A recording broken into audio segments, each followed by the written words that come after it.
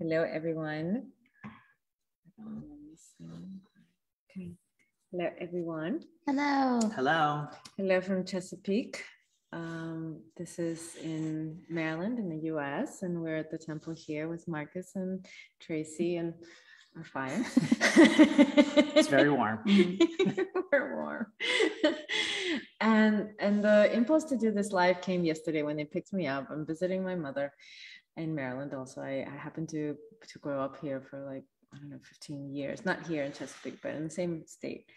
And I was so touched that this temple is happening here in like backyard, kind of where I don't have the association of temple with where I was, how my adolescence turned out.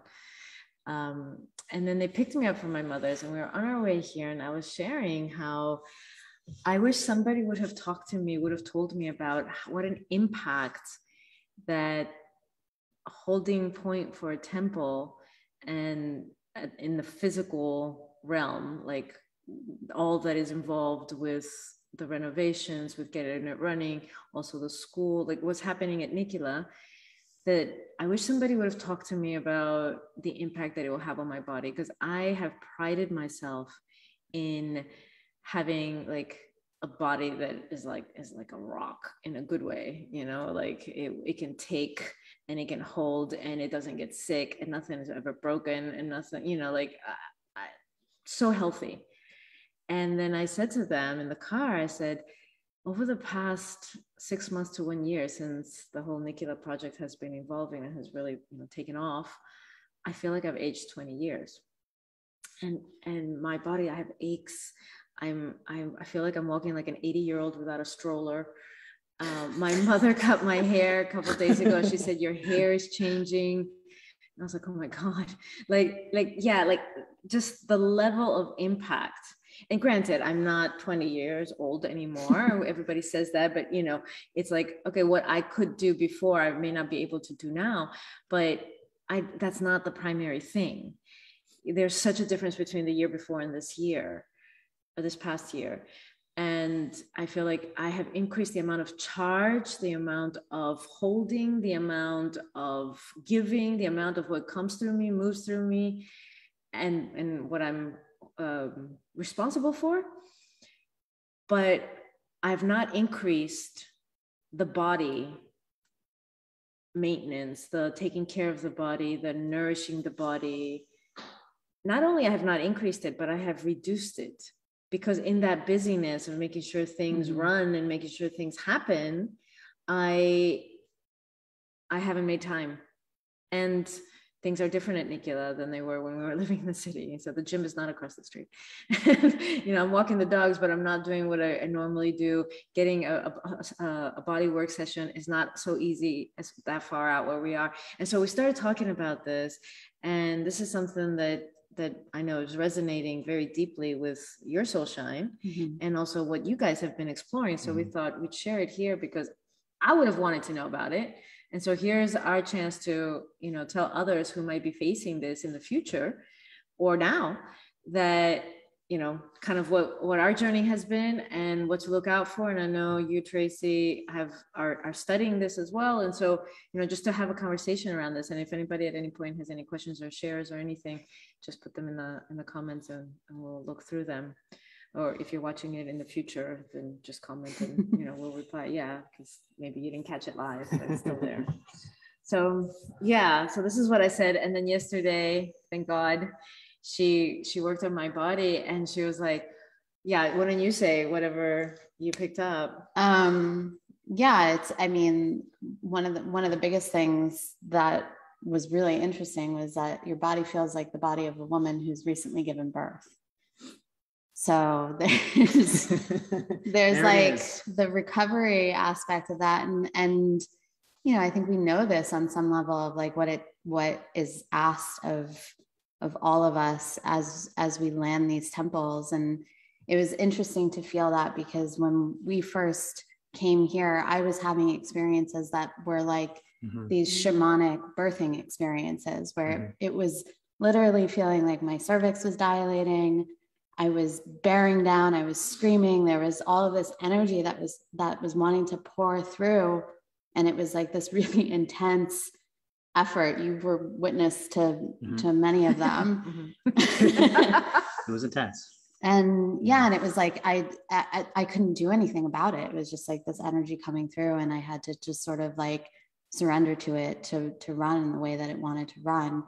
And there is this like calm response of increasing our capacity on the physical level, because like my body feels different. Like on a cellular level, it's totally transformed than it was 11 months ago when we first arrived here. And I imagine you feel the same, like, you know, it's like your mother saying your hair feels different, or like it's just what the physical, it's this reckoning of what the physical goes through to do this work. And yeah, I feel like it's important to talk about it, because we all have these vessels that we need to care for. And it's also like a call to deepen in our care for one another as we're doing all of this. We're landing temples and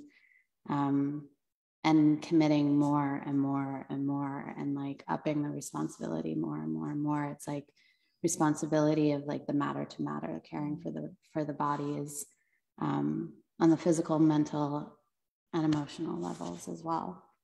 Yeah. So could you talk a little bit more about that, about the physical, mental, and like not necessarily the distinctions, but yeah, like how to anticipate or approach that or support ourselves with that. And of course, everybody needs something different, you know, depending on your constitutions and so forth. But yeah, maybe a little bit more. And you also talked about the energy body. So yeah, this idea of healing from the etheric body, like using that really as the vessel to commune with and speak to the physical, mental, and emotional. And I think a big thing is like a lot of the exploration that we've been doing here is like with like paying attention to the endocrine system. So like yesterday when I was touching you, I'm pretty sure that was your pancreas. That felt like there was like a bit of a contract, almost like a knot. And there's like this, you know, these points in the body that just are asking for illumination, like they're communicating to us through pain or tightness or whatever it is, and then bringing presence to them. And both the physiological and the psychological components of that. It's, you know, it's always, we know that it's always communicating with us. But where the endocrine system, where it's like the channels get blocked, and it's like this sludgy quality where the energy can't move in the way that it's trying to move. And then you're like, you know, you're walking like an old woman, or you can't you can't digest your food, or whatever it is. It's like we have these like physical symptoms that are just these really intelligent markers that are just trying to communicate to us, like this needs attention, it needs to be worked with in a particular way, brought presence to, massage through, like getting all the way down into the fascia. Like the fascia is so important for running current, like for really running current, because it's like that deep hydration helps the circulation, it helps the blood flow, it helps the energy flow, it helps like the fluid just to go where it's a clear channel. And it's like the riverbanks are not impeded by any resistance or contraction or emotion or mental process or, you know, overwhelm or whatever is happening on the personal level. It's interesting too about the bones in the body too, because it's like, you know, Tracy's been doing a lot of work on my body since, you know, we've been landing this temple, and it's like the bone structure itself is changing, and it's like they crack in really strange and different ways, and it allows different energies to flow. So it's like the sense of every part of the body actually has to reconfigure. It has to like transfigure, from the bones, the sinew, the glands, like the fascia, the actual cells, and how they actually organize themselves as well changes. And I feel like my system has completely changed in the last 10 months, you know, to be able to run more current, but also to like be able to heal itself, to like realign itself. so that, I can come back into equilibrium, or come back into alignment, so it can run current.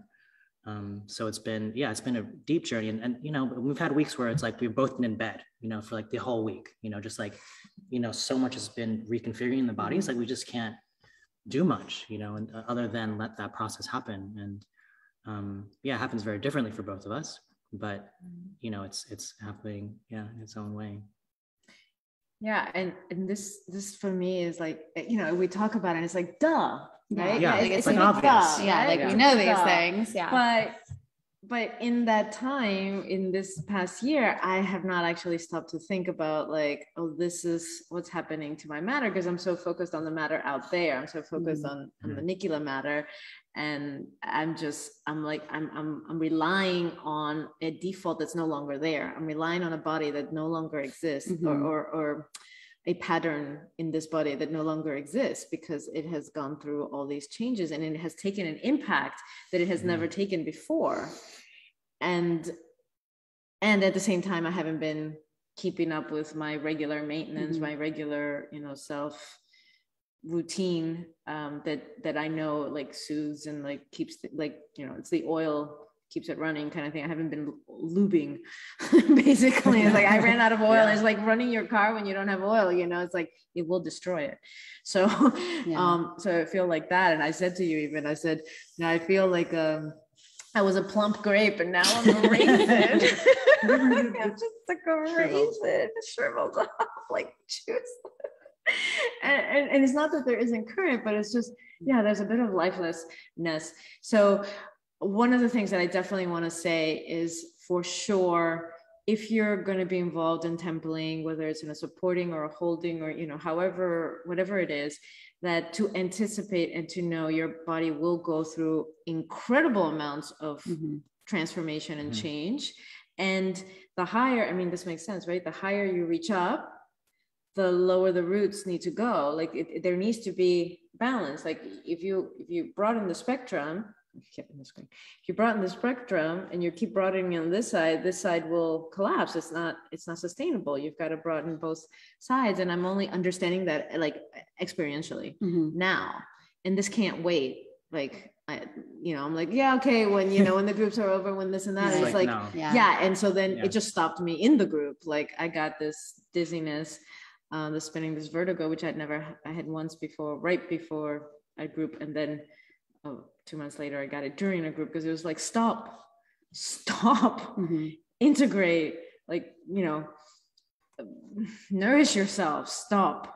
And so I was like, oh man. So not taking for granted and attending to the heights and the valleys equally. And you also brought up this, well, maybe you share a little bit about, because I was just sharing about how it's been for me, and you shared yesterday about, there's those in the ascending and those in the descending path, and that can be different. And I definitely am from the descending path, and Marcus is more from the ascending path, we can say. And the idea or the longing is, of course, to meet, to have both. And so how it's been because this, like, let's say a case study Tracy's been working with, but from both of your perspectives, how it's been. So one piece I also wanted to mention was just the sense of like it's interesting, the contrast between Nikkilä, because Nikkilä's, there's so much happening on the outside place of like, renovating the buildings and getting it ready for groups and all of that. And this temple is here, like it's already built, like the matter is constructed. So it's like, it's gorgeous. It's amazing, such a beautiful place. But it's like our work has really been the inner temple, right? Like reconstructing the inner temple and like reconfiguring and transferring all of that, so it can actually hold the vibration of what this place wants to be. So that's been a big piece. And for me, as like an ascending, starting kind of there, having that more of that in my system, it's like how to come more into matter, right? And it's all the ways, like literally through the bones and the fascia, and I'm working through a lot of my emotions too, being able to feel the things that have been stored in the matter, to like be with that and fully come down, fully more and more. And it's like, I'm still in that process. And there's with the blasts that come, it's like the depths of the darkness and the shadow and the shit that rises, right? And it's like, and that's, it's you get excited. And it's like, it's yeah, you get excited about my I'm limping around. And she's like, oh, and I get excited about his shadow stuff. And it's spiraling. It comes in blasts. And it's like, when it hits us, there's an impact on the matter, but there's also impact on the emotional plane, on the relating, right? It kind of, and the aftermath too. It will get a blast, and then for weeks or sometimes even months, we're dealing, or we're like existing in the ripples of that one blast, and then another comes. Like you finally come up for air, and then something else explodes, and then you're in the next evolution of whatever is happening, whatever is unfolding. And yeah. And we almost named this live How to Survive the Blast. And we're like, it's not about survival. but it feels like it sometimes. Let's just be honest. It does feel like this. Yeah. But this, I mean, so I think to me, one example is the last gathering that we had, the first gathering that we had in October. Like what my system wanted to do was like to reach up into like the subtle realms and like literally grab something and smash it down into the ground. Like that's like my system kept doing that over and over again within circle.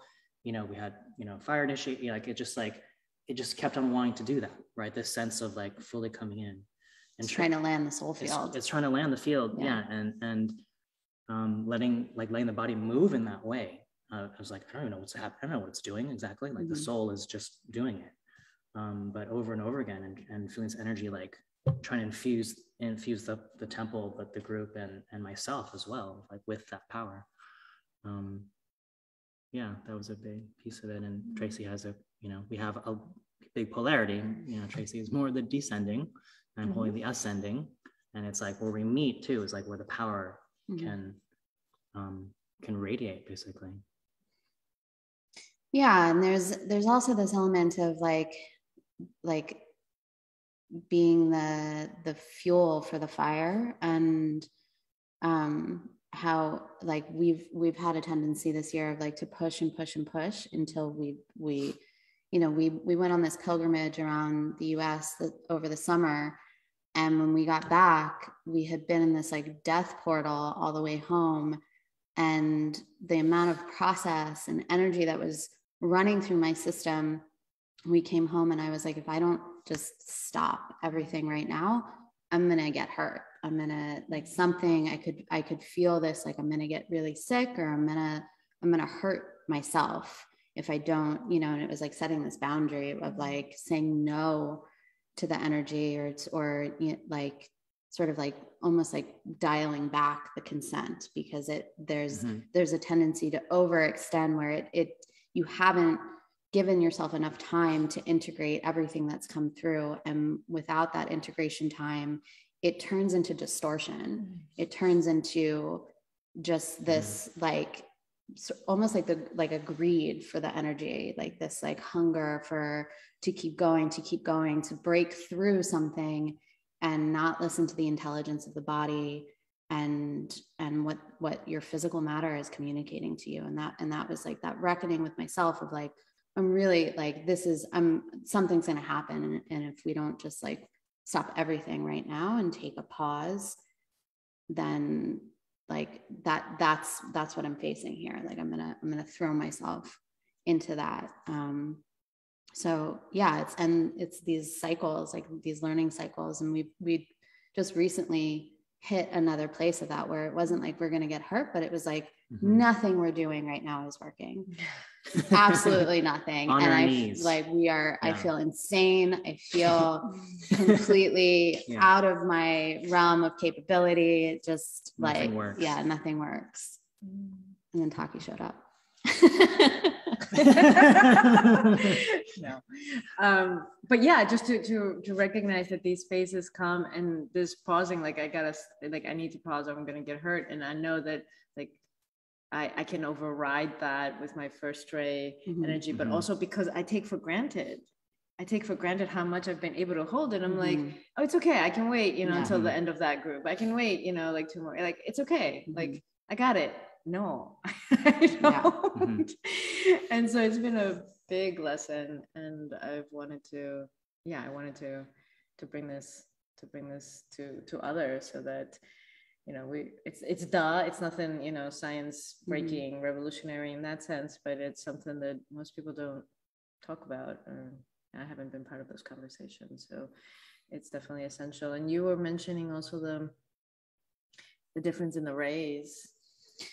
Yeah, I mean, the way that the rays show up in our physical constitutions, and like how the body is a vessel of support for whatever it is that we're here to do, and it shows up differently for everyone, but it's like, and also like the ray of the physical too, and it's, for those of us that are like seventh ray or have seventh ray bodies, or like are just more rooted in matter, this awareness that we move energy for the group field in a different way than someone who is of a different constitution.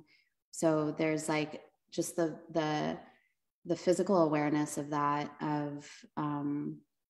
it's a sense of sacrifice, and like, but it's also just it just is, it's just like, it's the way that we hold, or just the way that the energy moves through us, each uniquely and individually, but also collectively. And yeah, I'm like, it's like an exploration. As we deepen in this, I mean, this is like, I nerd out on the esoteric healing stuff, but there's so much more. It's sort of like gathering everything that we know, because like we can talk about this and it's like, oh yeah, this is obvious. We know that we need to care for the bodies, and that this work is intense, and there's like a certain level of physical stress that happens when you're trying to land a temple, or you're running these energies, or you're holding a group, and how we get stretched. I mean, the tension is beautiful, but it also can like, pop us. But yeah, it's like gathering everything we know, but there's there's something else that feels like it's revealing itself in the process of doing this. And like there's a particular technology around like working with the bodies in the way that we physically hold and run and open, and and just exist as we land temples. I think part of this too is this piece around group initiation, and what seventh ray bodies or seventh ray souls hold in a group field that oftentimes is invisible. Like, especially those of us who are ascended or in consciousness, we don't realize how that is balancing the field, how that's holding, how that's transmuting all these things that are underneath, the consciousness pieces. And I think there's a piece around that of like recognizing, the constellation of rays that are in group field, and how to work with that, and how to, everyone actually can feel and see what people are, what they're adding to the field just by, being what their soul is. So I think there's a piece there too. Yeah. And I love what you brought in and what you're bringing in about the different ways that we can support each other, and also about the we don't really know how, because this hasn't been done, like we haven't been calling in, we haven't, as humans and as groups, as individuals or as groups, and we haven't been landing temples. We haven't been on our own in terms of this energy that we're calling in. It's been kind of regulated for us, been kind of babysat. And now it's like, no, gloves are off. Gloves are off. So we don't know. And it would be foolish to think that the body, the matter would not be severely impacted. That's not a bad thing, but that it would not, have a response, and that it wouldn't evolve and change and morph in the ways you described earlier. And so the fascinating thing for me is to just document, but be aware of what's happening. This is our first year, both of us is in the first year. So baby's only been 1 year. Crawling, not even kind of flying but to and then pass that on and collect from others, and be in this conversation with others who are involved in temples, and how is this impacting your bodies, and what is happening, and because different constitutions, different realities. one of the things you pointed out to me yesterday after my session was that my usual anchoring, which is my base, which is my, my pelvic area, is my like, and it grounds me. It has felt like a sack of bricks in the past, but it's just like, so there's so much density and there's so much like down, and I've taken that for granted. And it's like there's stagnation, there's so much more moving through, and yeah, of course I'm gonna get the spinning, because it's not coming down. Point, yeah. And she was like, okay, you're like one of those, like a spinning top thing. Yeah, like, so yeah, just to to recognize that, to not take for granted, and also in the morphing, I have no idea, like my hair is changing. Okay. My mother's been cutting my hair for 44 years, so I was like, she's like, what? Like, oh. So yeah, it's real, it's tangible and real, and from the beginning, and not just because I didn't take care. Like you will go through these changes. It just may hopefully not be as painful, or you won't end up in bed, or with a spinning, or with something broken, or whatever. Yeah, it's humbling. It's like the reality of it is there's a deep lesson in humility and all of it, because it's like the body will literally bring you to your knees if it's yeah. And this is something like I try to like warn people. I'm like, not warn, but just like, it's not a warning because something's bad's going to happen, but it's like, if you put your money in temples, be prepared that the money piece will be worked. Like you will be purified around this, like not like that, not like a magic wand. No, like through like, a lot of pain, a lot of process around purification. If you're going to hold point for a temple, be prepared that this temple is going to be impacted. Like there is a micro macro thing that you get impacted, and it doesn't stay like, like just in that, like if it's about money, it stays in the money. Of course, everything is worked because everything is related, but just by saying yes, saying yes and stepping in, you are giving your consent to be worked, because you're now a vessel, you're now an antenna, you're now a portal, you're now, that representative of. And so you will be worked. And most people say yes. And then they're like, oh, is that what that meant? Wait, I didn't realize that it meant that. And it's like, yeah, it meant that.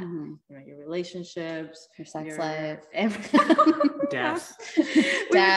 We were talking about the sex thing yesterday. Let's just name this now. Let's just name it, right? We were like, well, I was saying, all of Timo and I's like sexual energy and eros and juice, not all of it, this is an exaggeration, but the overwhelming majority of it is going to creating this temple, to sustaining this temple. Right now it's in that birthing, or has just been birthed, and now being breastfed and changing the diapers and waking up every 2 hours, and that whole process, and it's all going to that, and we know it's a phase. And we love each other and we're very attracted to each other. And then it's like, but where's the energy, and you named, what did you say after the sex part? You named something. I don't know. I'm trying to remember, but I don't remember right now. I don't know. Okay. But you named something else, like, that all the things that will be impacted. So yeah, there's a lot that will be put on the altar. It's like draining all of it. Taking the lifeblood, and it needs to be rejuvenated if it's gonna keep being given. Yeah. So thank you. If any questions or comments come up, please share them. Please like this page, Nikkilä page, and also the Chesapeake Temple if you want to stay in touch with what is happening in the Chesapeake Temple is in the US, on the East Coast, in Maryland. Nikkilä is in Finland, and there's temples being seeded and cultivated in different parts of the world. And also, if you just want to be also in the loop about soul emergence and all the different aspects, whether it's more the embodiment part or the ascending part, the meditation part, and so forth, all of that, you can get that through both of our pages, and we're very, very lucky to be a part of this. Very, very it's a blessing. Mm-hmm. Yeah. So this is in no way like, complaining, but it's like, okay, take note. Just the reality. Yeah. Reality check. The blessed reality. Yeah. Like the blessed reality of waking up every 2 hours to change the diapers or breastfeed, you know, it's a blessed reality. So yeah, like that. Okay. Thank you.